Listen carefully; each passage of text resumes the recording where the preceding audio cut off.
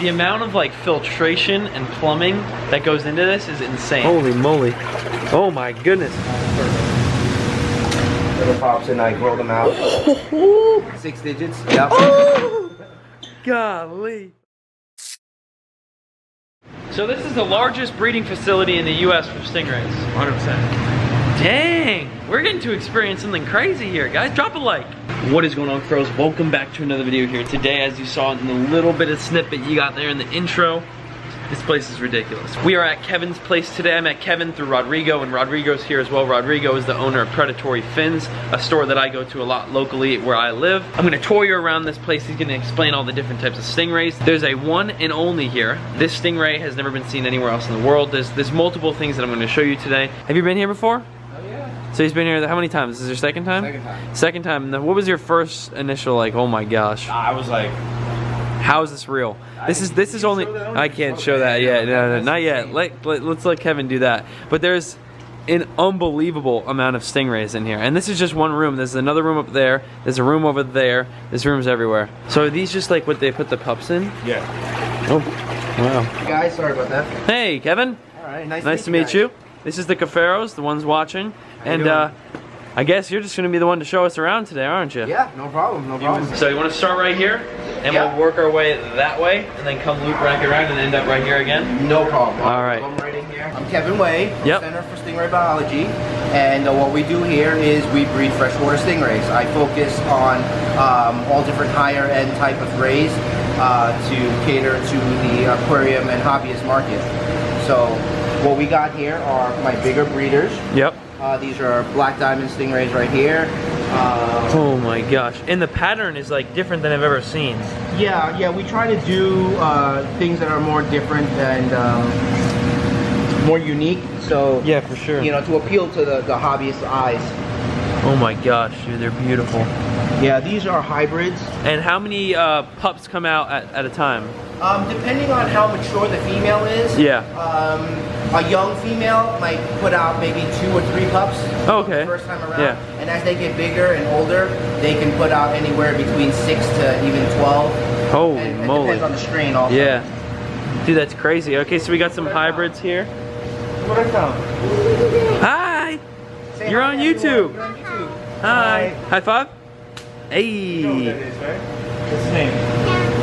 Cam? No, that's your name. What's his name? Oh! And what's his name?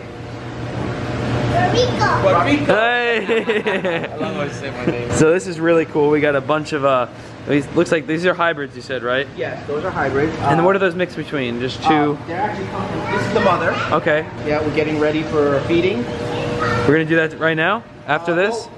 We'll do the tour and then do this? Yeah, let's do the tour and then we're gonna feed. I love how the water is crystal clear. Crystal clear blue. I'll do my best. More black diamonds like this. And how do you mix them? Is these all males? These are all females? Okay, How does so that work? That's a male right there. Because you can see the two. The 2 claspers. Yep. Yeah. Okay. And that's another male right there. Yep. And then the rest are females. So you got 5 females and 2 males in here. Yes, we always have more females to males. You know, Yep. the males are able to mate multiple females. Exactly. So we've already started down there and we've worked our way to right here. Yep, this is tank number 5. These are also, it's a type of black diamond hybrid. They're big spots. Yep. We're called, the people call them super white hybrids. For the whiter color and more uniform spotting and the roundness to the spots. Yeah, tank number 6, I got 2 females in the floating cage. Yep. It's separated from the male. There's one male down here. You can see through the glass bottom. This is cool. Now we get the side panel view. Yeah. See that one right there? It's pregnant. You see the big hump over the back? Wow, you could really tell. I was gonna ask you why it's so big like that. I think if you can stay still, you might even see the back rippling. Those are the babies inside moving. Now, when she eventually does release the pups, right? Yes. What happens? These guys will probably try to eat them, the males, right? I'm fairly successful. Yeah. Where they don't bother. Sometimes it happens. You know, because they see a little pup and they're hungry and they might go after it, but they're not intentionally trying to like attack it or kill it or anything. And by the time you get here, you have enough time to really net them out. Yeah, I mean, usually I come in the morning, the first thing I do is walk around, look for babies. Exactly, yeah. And you have a net. dedicated to every single tank. Yes. And that is it's for cross-contamination reasons. Yep. You know, I like to keep everything separated, you know, so you don't pass germs or bacteria or viruses between tanks. Yep. You know. Smart. And it's also smart way of doing it. Yeah. I don't have to run around everywhere looking for a net. Exactly. I have one right there, right where boom, boom, boom, boom, boom. That's all it Exactly. takes. And here's some pups right here. How old are these right here? Those I think are about 5 months. 5 months? Wow. So they don't grow fast. Yeah, I think a good growth rate is about an inch a month. Yep. And they're normally born at about like 4.5 to 5 inches. You know, so these guys are a little bit slower, and I have more babies up here. Oh wow, you didn't even.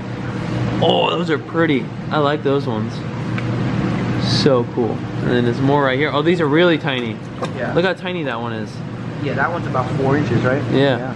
So this is pretty cool. At the same time you guys are figuring all this out and learning, I'm doing the same. I'm learning myself. That's why I'm asking questions, not only to bring you guys knowledge, but myself as well. I want to know some more about this. All right, Kev, on to the next one. All right, so these are some grow outs. Yep. Okay, I select what I think has certain characteristics that I want in future breeders. So these are selected grow outs that will be on my next generation of breeders. There we go. You know, I go for more spots, brighter color. Yep. You know, bigger white pattern. spots. Exactly. And it definitely stands out. Yeah, for sure. That's so cool. Oh, that one's beautiful. Yeah, that's my favorite of the group. Yeah, me too. Awesome. And then some more pups. We have more pups there. Now, do you know why they're called pups? Because I'm curious. Honestly, I don't know. I guess they refer to it like dogs. You know, and you got a litter of baby pups. Yeah. You know, that's what you're gonna call them. Wow, that one's huge. Yes. This type is called Bosemani Stingray. They come from Suriname. It's one of the newer species discovered, maybe about 6-7 years ago, and then they became available for export about 2.5 years ago. So we acquired a bunch of these for breeding purposes. Gotcha. Interesting. There's a story behind every little thing here. Oh yeah. And it's awesome. Now, I want to show them the datnoid. Oh yeah. Dude, this is the biggest datnoid I've ever seen in my life. Now, this is a certain type of datnoid, right? Yeah, these are the Siamese tiger. Siamese tiger from Thailand. Yeah. And there's like, they're no longer in the wild, correct? Yes, you can almost impossible to find in the wild. Dude, that's huge. Let me just give you a size comparison. It's got to be pregnant. Yeah, it's carrying a lot of eggs. Yeah. Egg bound. I've never seen any datnoid that big in my life. I'm just trying to give a size comparison. This is my hand. Come here. Please, come here. Oh my gosh, it won't tell because it's kind of far into the tank. And that fish could probably go for a lot of money. A lot of money, A yeah. lot. Like tens of thousands. Woohoo! So now that you saw this part of the facility, we're gonna move on to the next one, which is just straight through this little cut down wall here. And here we are. Now we're a lot into more of an aquarium look. Yes. It's more compartmentalized, different types of species that I want to focus on. You know, so it's more aquarium-like setting. Yeah, like you said, awesome. Good stuff. So I guess we could start out with this beautiful, is this a pearl? Yes, this is a golden base albino pearl ray. Holy moly. Yeah, there's two types of albino pearl rays. There's a red type and a golden type. So Is she pregnant? She's pretty could be. fat. Yeah. And she's got two, what kind of rays are those? The other ones? Those are pearls also. Okay, just not albino. Yeah, but they're genetic carriers. They're heterozygous. So when they breed, I will be able to produce 25% albino pups from that. Oh my gosh, there's so much to know. It's like endless knowledge. Whoa, look at this filtration we got going on here. Holy moly. And you said you made these tanks. Yes, You siliconed everything? Yes, this is acrylic. It's bonded by acrylic cement. Yep. Yeah, I like to design my own filtration system. That's awesome. Cater to the need of the fish. For sure. This is the mechanical side. This is a drum filter, stainless steel screen. Yeah. So the water passes through it and it captures the dirt. And there's a float sensor in there. So when it gets dirty, it'll trigger the sensor and clean. But I'll manually trigger the sensor. Why don't you come over here? Yeah. You can see it. I'll hold this open for you. It's gonna splash your camera wet. Ready? Yep. Oh!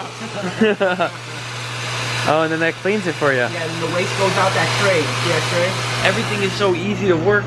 It's amazing. I guess that's what you got to do when you have hundreds of thousands of dollars. Yeah, it's too many tanks and it's too much work. Too much money work. So you gotta You mess up, it's exactly. over. It's done. And look at what we got here. One and only So what is that? This is an albino Bosemani stingray. So Only one in the world, wild caught. Gosh. I got this thing when it was 4 inches.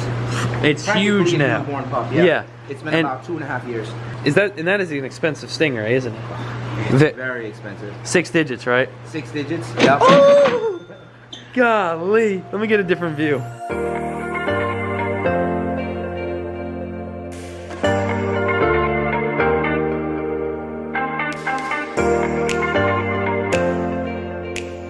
Okay. Well, you're familiar with reptiles, right? A little bit. A little bit. Okay. Yeah. In the reptile business, there's a type of animals called piebalds. Yeah. So Yes. This is yeah. piebald stingray. Ah. These are piebald pearl stingrays. Wow. I like the look. Look at that. The look is controversial. Some people like because it, some people don't like it. Yeah. Because it looks Like dirty it's or diseased. Yeah. I could But definitely tell. the appreciation is how pure the white is. Oh, very, very. It's like platinum. Yes. And that's the appeal of it. So the goal here is to try to selectively breed it to get more and more white out of it. Then I think it'll become a prettier fish. See, like here's one of the pups. Oh yeah, that's a little better. Dude, that's gotta be a good feeling when you get a pup. Yeah. And it's something you've been working towards for so long. The reward of the whole thing, just like your piglets, right? Exactly. It's amazing. Exactly. Amazing feeling. Look at that. And what are these ones right here? These are snow leopards. Snow leopards? Yeah, these are pups from those guys down there. Oh my goodness. I think, I ain't even gonna lie, besides that one obviously, these are my favorite. Yeah, a lot of people like this. The pattern is unreal. It's a very rare fish as well. Now, I want you guys to go down in the comments down below and comment your favorite stingray that we've seen so far. You can wait off on it until the end of the video and then comment, so you can comment the one that you really do think is the coolest. I'm saying the snow leopard, dude. Yeah, that's like so far, too. that is my favorite. That one or obviously the 6-digit one over there. Not just because of how much money it's cost, but it's only one and only. Yeah. It's the only one in the world. Look at all the pups. Yeah, so see, these are brown, normal color ones. Yep. And then these are yellow. These are the albino ones. And when we breed heterozygos, which are the brown version or the normal color version that are genetic carriers, there's a percentage that will come out albino. Yeah. So that's why you see in this basket, some are albino and some are not. Now, how long have you been doing this for? I think breeding itself, almost 10 years. Oh my But I've been keeping rays a lot longer than Yeah. that. It's a work in progress, always learning and learning from your mistakes and your successes, and then you know, just build from there. Albino breeders as well, but these are actual albino fish. So when these breed, you get 100% albino pups. Whereas over there, I only get 25%. Yeah. Because those are carriers, but these are actual albinos. That is just insane. And they have their barbs still. Yes. That thing ought to mess you up. And these little ones have the barb too? Yes. Could they get you? They all have the barbs. I've been stung maybe once or twice, but I'm very careful. Yeah. Wow. The amount of like filtration and plumbing that goes into this is insane. Just look at the wall. Look at this. I don't think we've seen those yet today. Those other ones are Brazilian Matoros.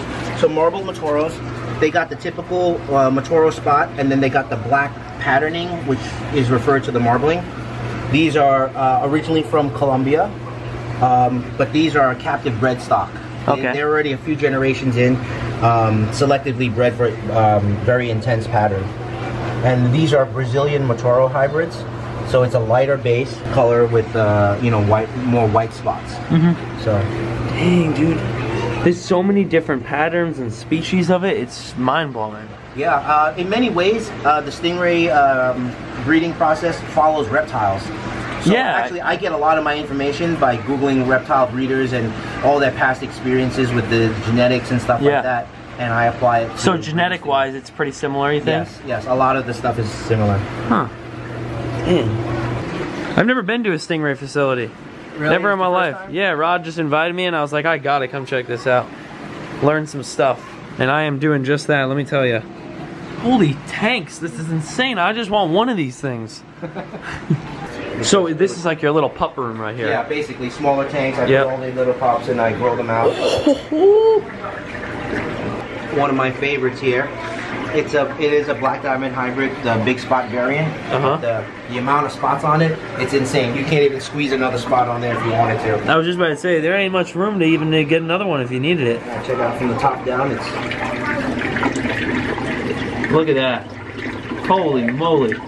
So the cycle just continues, correct? Yes. So you'll always have pups, you'll always have adults. The adults will just, what do you do with the adults? How long do they live typically? Oh my goodness, they live a long time. I think my oldest ray is probably like over 20 years. So you think you're gonna need to expand from here eventually? I'm trying not to expand. Yeah. You know, the overhead just gets higher and higher. So you're just gonna try to sell the pups? Yes. Okay. I have to sell the pups. Okay, because then these grow and then you have more. Yeah, my problem is, a big portion of this is a hobby for me as well. Yeah, and you don't want to get rid of them. So many stuff in here that I want to keep. Yep. I'm running out of space. I get you. So that is it for the little front. And of course, I'm kind of skimming through it pretty fast here. And oh my goodness. So it's another room of grow outs. Like I said, see, I have so much stuff I want to keep. So check it out. The amount of filtration is just like mind blowing. Did you explain to him how that works? Yeah, I explained on the bigger system already. It's just endless amounts. Look at this. Oh wow. How big do they have to be before they can have pups? It's a combination of size and age. Yep. Depending on the type of rays, Matoros tend to breed at a younger age, and pearls around 1.5 years. Gotcha. And then black rays, you need maybe about 2 to 3 years, and roughly about 15 to 16 inches before you start getting your first pups. Next facility, which will be next video, you're gonna see monster fish. Yes. So we got monster fish coming. Then we're gonna be shipping back to predatory fins. So there's a lot to come. We're here in LA right now. Hopefully you enjoyed the video. I do need to go get my phone to do the positive comment shout out. Thanks again, Kevin. Appreciate it, man. That was awesome. Today's positive comment shout out goes out to Game Navir. You are a great person and a YouTuber. I think I'm a YouTuber. Maybe am I don't know. You've inspired me to keep aquarium and fishes. I love your videos and keep up the good work. Why, thank you. And if you want to win a positive comment shout out and have your comment on the screen in one of these upcoming videos, all you gotta do is drop a positive comment down in the comments down below. I say it every video if you have not done so already. What are you doing? Hit the subscribe button down below, just tap it and then click the bell right after that and you'll be notified every time I upload. You know, I thought we were done, but we're not yet. We almost forgot, we need to feed them. Yeah, okay. Want to do a quick feeding? Let's do a feeding. I was almost about to put the camera down, but we forgot. So how does this work? Just handfuls? Yes. Handfuls. I watch for their reaction. You know, certain days they eat more, certain days they eat less. Yep. But they more or less, once the first ones start hitting down, then the others start smelling. Look at these guys, they're trying to go through the... Drop it in there. Nice handful.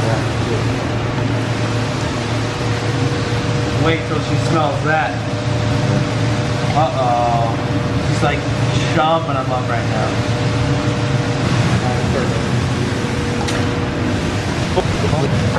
They're going crazy. This tank here, they go crazy too. Yeah. Oh my god, the dad. Yeah, let's do it. You just drop it in there. You don't have to splash it. Yeah, that might scare them. Just drop it in. That's it. That's it. Yep. Just let it go. Oh my god.